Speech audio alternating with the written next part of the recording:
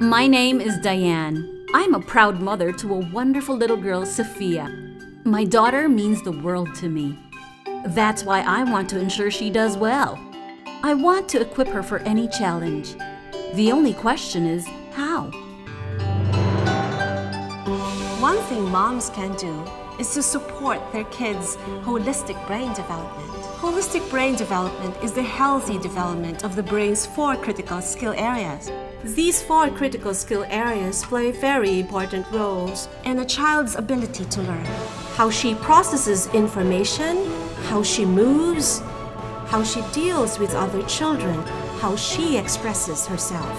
When all 4 critical skill areas are developed, kids can have the 360 advantage, making them better equipped for everyday learning.